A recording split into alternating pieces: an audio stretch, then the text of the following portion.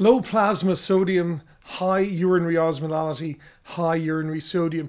That is a catalogue of anomalies that we associate with the syndrome of inappropriate antidiuresis. This tutorial looks at a couple of cases of this disease. We look at the causes of SIAD and also the treatment. Hyponatremia, Part 3, the syndrome of inappropriate antidiuresis and cerebral salt wasting. Welcome back. In the previous tutorial, I discussed hyponatremia and body volume status. I discussed the treatment of acute symptomatic hyponatremia and how you work the problem of the hyponatremic patient. Finally, I discussed when not to treat acute hyponatremia. This time, I will discuss the syndrome of inappropriate antidiuresis and cerebral salt wasting.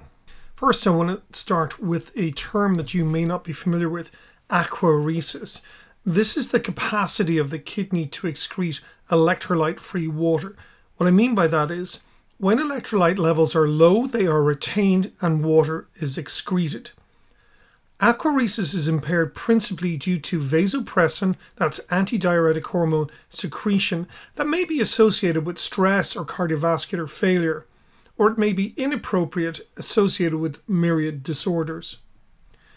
Impaired aquaresis is strongly associated with aging, where there is a reduced glomerular filtration rate and reduced ability to concentrate urine, but also there's reduced salt and protein intake.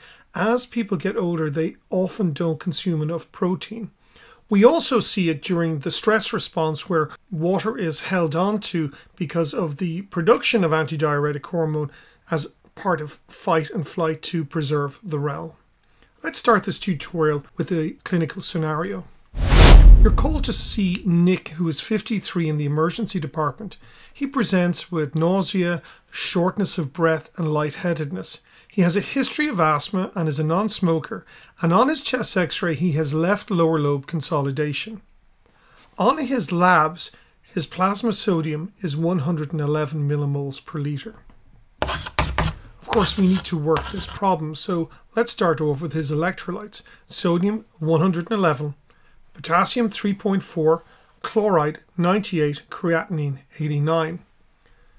His glucose and urea are normal 4 millimoles per litre of each, and his measured osmolality is 234 milliosmoles per kilogram, and there's no osmol gap. So this is hypotonic hyponatremia.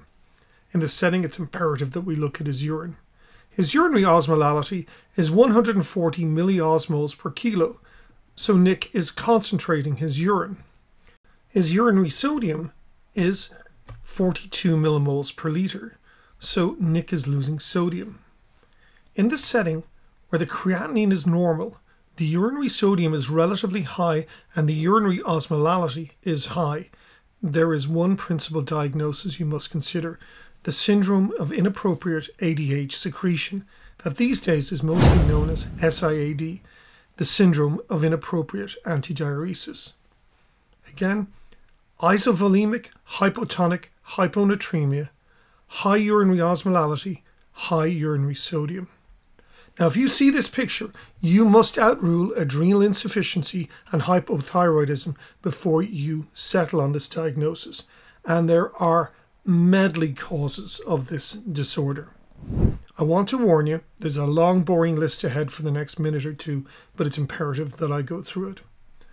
The first cause of SIADH are neuropsychiatric disorders: infections, meningitis, encephalitis, brain abscess, vascular problems, thrombosis, subarachnoid or subdural hemorrhage, temporal arteritis, cavernous sinus thrombosis, stroke, brain neoplasms, primary or metastatic, skull fractures, traumatic brain injury, psychosis, delirium tremens, and then all kinds of other stuff: Guillain-Barré, acute intermittent porphyria, autonomic neuropathy, post-pituitary surgery, MS, hydrocephalus, lupus. So these are brain injuries.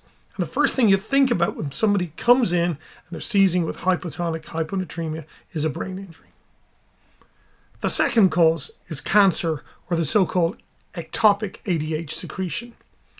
The most common one of these is small cell carcinoma of the lungs. 2/3 of patients with small cell carcinoma have impaired water excretion. but also bronchogenic carcinoma, duodenal, pancreas, thymus, olfactory, neuroblastoma, bladder tumors, prostate tumors, uterine tumors, all can produce ectopic ADH. Lymphoproliferative diseases like lymphosarcoma, reticulum cell sarcoma, mesotheliomas, Ewing sarcoma, Hodgkin's disease, leukemia, a whole array of cancers can cause ectopic ADH. We also see it with a bunch of drugs. Now, I'm not going to show you all the drugs, but generally antipsychotic agents, these are the SSRIs, antidepressants and anticonvulsants, are notorious for causing SIAD. Likewise, opioids can cause it. We also see it with pneumonia and mechanical ventilation. One time that you will see this in your clinical practice, but may not be aware of it, is an appropriate antidiuretic response, and that it's when somebody has surgery or anesthesia or critical illness. In that situation, the patient produces lots of antidiuretic hormone. This becomes problematic if you resuscitate the patient with large volumes of hypotonic fluid.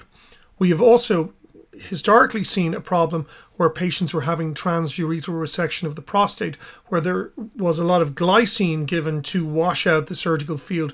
With poor surgical technique, that glycine, which was essentially just pure water, was intravasated into the patient. The patient's sodium dropped very, very quickly, and they could have seizures. The treatment of SIADH depends on the cause, but I will tell you that the principal therapy is water restriction. The in a nutshell approach to treatment is as follows. Look for an iatrogenic cause such as hypotonic fluid and discontinue it. Look for a drug-related cause and discontinue the drug if at all possible. Institute water restriction immediately. Check thyroid function tests and serum cortisol and treat if abnormal. If the patient has neurologic signs, you must image the brain. And then do a CT of the chest, abdomen, and pelvis looking for cancer. If water restriction isn't enough, consider using salt tablets and diuretics. Alternatively, you can use Urea, demeclocycline, or Vaptans.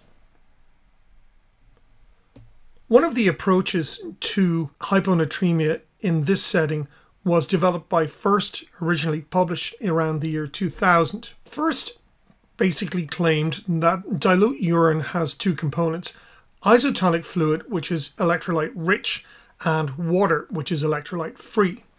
And you can measure the electrolyte free and electrolyte rich components by looking at the different ratios of sodium and potassium between urine and plasma. And once you figure out the amount of electrolyte-free urine excreted, if you restrict water intake to below this level, then plasma osmolality must rise. This is the calculation from Furst. It's the urinary sodium plus the urinary potassium divided by the plasma sodium. So once you've done your calculation, three different options may occur. First, the result may be less than 0.5, it may be between 0.5 and 1, or it may be greater than 1. If it's lower than 0.5, then you should restrict the patient to less than 1 litre per day. If it's 0.5 to 1, then half a litre of fluid restriction is indicated. And if it's greater than 1, then there is no indication for fluid restriction, in which case you're looking at alternatives like Tolvaptan or chronic treatments such as using Urea.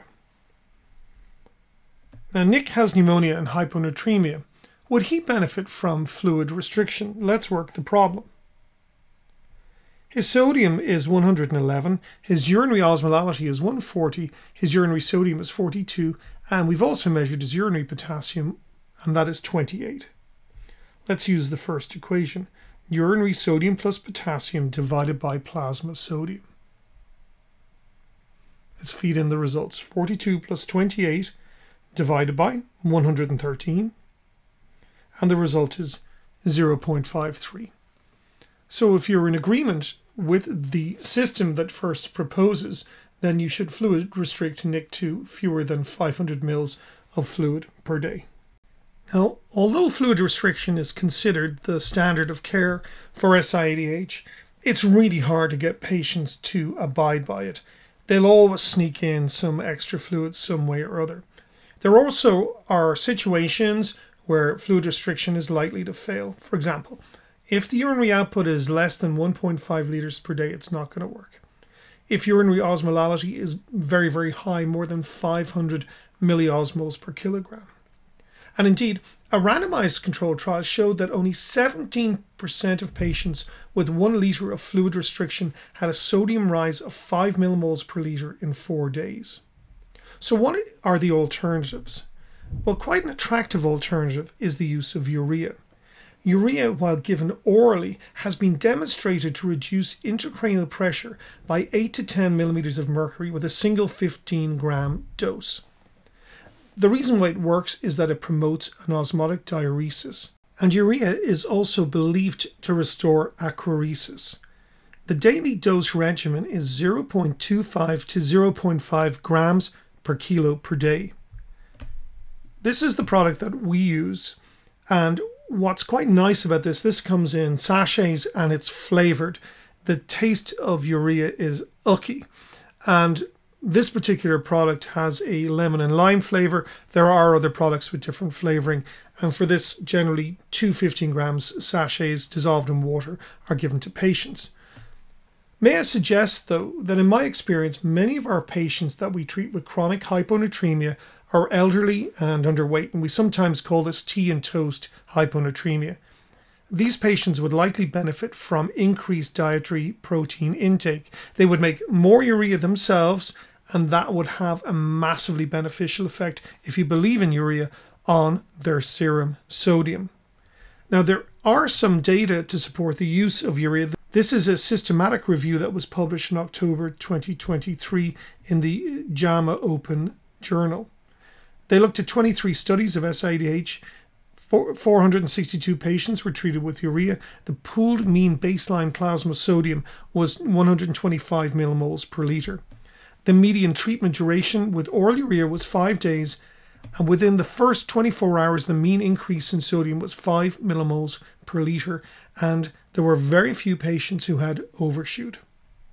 Over the course of therapy, the mean increase in sodium was approximately 10 millimoles per litre, with no real complications, side effects, or overcorrection. The great benefit of urea, of course, is that it's really inexpensive. Now, there are alternative inexpensive therapies, such as the use of low-dose frusemide intravenously or orally, such as 20 milligrams per day, combined with salt tablets, for example, sodium chloride 600 milligrams per tablet. The starting dose is 600 milligrams TID, that's 1.8 grams, but this can safely be increased to target specific plasma sodiums, usually 130 millimoles per litre. Often up to 5 grams per day is required. Just so that you're aware, the 600 milligram tablets contain 10 millimoles of sodium and 10 millimoles of chloride. I want to discuss how antidiuretic hormone or arginine vasopressin works. In this cartoon, I have laid out a picture of the collecting duct, and on the left hand side we have the extracellular space, on the right hand side the tubular lumen through which urine flows, and in the middle the collecting duct. The collecting duct separates the two. It's a cellular structure and it's normally impervious to liquid. To control the porosity of this particular cell, there are two components that you need to know about: the V2 arginine vasopressin receptor and the aquaporin channel. The aquaporin channel facilitates water moving through the cell, but normally it's not attached to the membrane, it's floating around the cytoplasm of the cell. When a patient becomes dehydrated, there is an increase in plasma osmolality, and this is detected by osmoreceptors in the hypothalamus. This results in the release of ADH, antidiuretic hormone, vasopressin, from the hypothalamus, and it's sent down into the posterior pituitary and thence into the bloodstream. Vasopressin attaches itself to the V2 receptor in the collecting duct. This causes a chain reaction that involves cyclic AMP and protein kinases, and ultimately results in the opening of aquaporin channels in the cell membrane. Water then moves across the osmotic gradient into the extracellular space. Vaptan drugs, such as Tolvaptan, bind to the V2 receptor and compete with antidiuretic hormone. This results in the closure of the aquaporin channel and excretion of a dilute urine. So Tolvaptan may be indicated for non-nephrogenic SIADH. It's highly effective therapy for increasing plasma sodium versus fluid restriction, and it appears to retain effectiveness for several years. Well, that sounds great, but the drawback is that it's very, very expensive. If you need to use it, the initial dose is 15 milligrams per day, and it can be increased up to 60 milligrams per day. The original paper promoting the use of Tolvaptan comes from the European Journal of Endocrinology in 2011 as part of the SALT trials.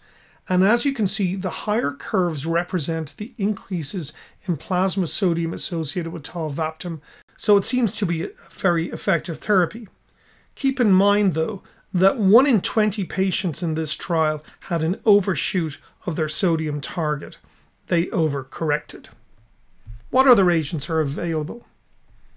Well, demeclocycline has been available for many decades. It's licensed in most European countries for treating patients with SIADH. And what it does is it induces a nephrogenic diabetes insipidus. I will say, though, that the evidence supporting the use of this agent is not great. Newer drugs, such as sodium glucose cotransport 2 inhibitors, seem to be also effective at restoring plasma sodium. They induce glycosuria and an osmotic diuresis, and they may turn out to be quite a useful tool in the treatment of this particular disorder, and they should be considered if your patient has SIADH and type 2 diabetes. But there are other issues with these drugs. They may cause renal dysfunction, and they're known, of course, to cause ketoacidosis. Let's return to our patient, Nick. Recall that Nick had community-acquired pneumonia, he had mildly symptomatic hyponatremia, and he was treated with antibiotics and steroids, fluid restriction, and hypertonic saline initially. He was then put on urea 30 grams per day, and his sodium increased to 122 over 2.5 days. He was subsequently discharged home later on in his care with a plasma sodium of 138. We didn't rest on our laurels to suggest that Nick had pneumonia-induced SIADH. We did a bunch of other blood tests on him. We also imaged him from head to toe. But by the time of his discharge, we were confident with the diagnosis of pneumonia-induced SIADH. Let's look at another scenario. Hilda is 68 and she's a history of smoker's lung disease, COPD, and she's admitted to the ED with confusion and a plasma sodium of 113. Now, when we did a chest x-ray, this is what we saw. And you can see that there is a large pleural effusion on her right side. Now, Hilda needs hypertonic saline therapy to resolve her hyponatremia, but don't lose sight of the underlying process. This may be pneumonia, or it may be something more sinister. So we came along and we drained the pleural effusion. And now that the fluid that was in her thorax is gone, you can see that there is a large hilar mass present. So this is SIADH caused by bronchogenic carcinoma. Let's move on to another scenario. Rebecca is 34 and she's had a severe headache for 3 days. On examination, she has a third nerve palsy and mild right-sided hemiplegia. There is T-wave inversion across the anterior leads on her ECG. Her plasma sodium is 123 millimoles per litre, and this is what her CT brain looks like. What is the diagnosis? The diagnosis is subarachnoid hemorrhage complicated by hyponatremia. Let's work the problem. The plasma sodium is 123, potassium is 4.2, chloride is 102, and creatinine is 100. So only the sodium is abnormal in her electrolytes. Her glucose and urea are both normal, and the measured osmolality is 262. So this is hypotonic hyponatremia, and we've calculated the osmolality because of the possibility that she's had a big bolus of mannitol, and the calculated osmolality is 262 also. So there's no osmol gap. Looking at the urine, the urinary osmolality is 180 milliosmoles per kilo. So Rebecca is concentrating her urine. Her urinary sodium is 50 millimoles per liter. So Rebecca is losing sodium.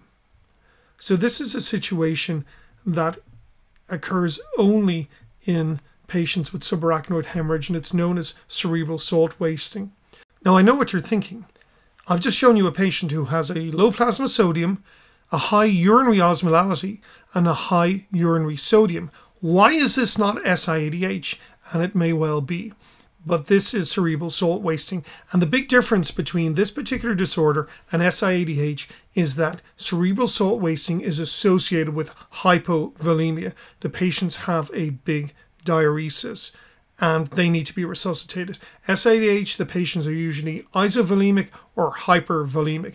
So this particular patient, aside from the management of her subarachnoid hemorrhage, either clipping or coiling, depending on what time scale we're at, and also some prophylaxis for her potential vasospasm, she will need a resuscitation with isotonic fluid, usually isotonic saline solution, or, for example, Plasmolite 148.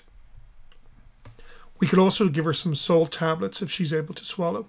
I will point out that this is usually a transient problem and that when it resolves, it completely resolves and the patient no longer has a problem with hyponatremia. She may well develop diabetes insipidus in the future as part of the problem of having an intracranial hemorrhage, and she may become hypernatremic as time goes on. Let's review this tutorial.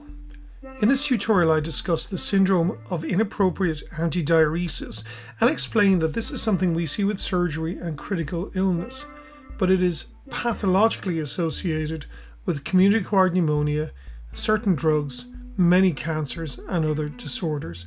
It is characterized by hypotonic hyponatremia.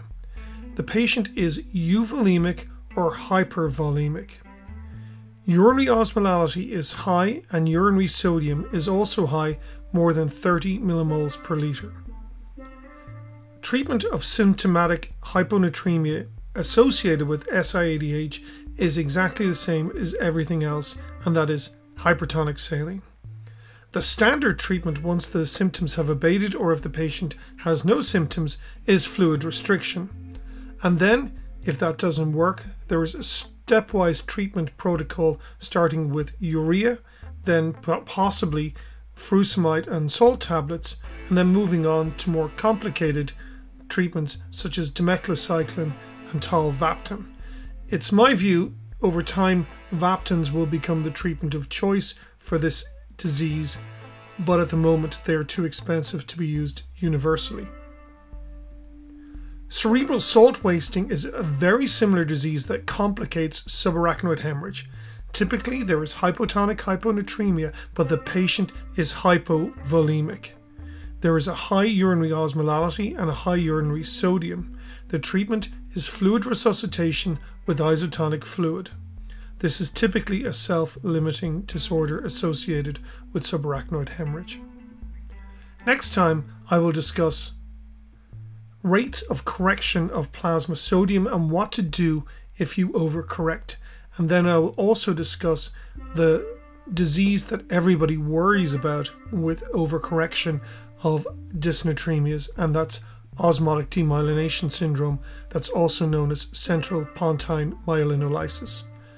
I'll see you then, and I guarantee you'll learn something.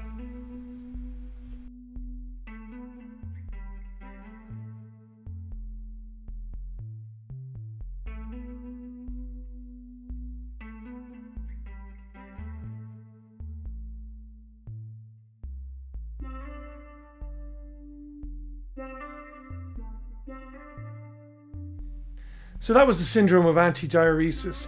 If you're enjoying these tutorials, please subscribe on YouTube or follow me at ccmtutorials.org. Next time, complications of hyponatremia.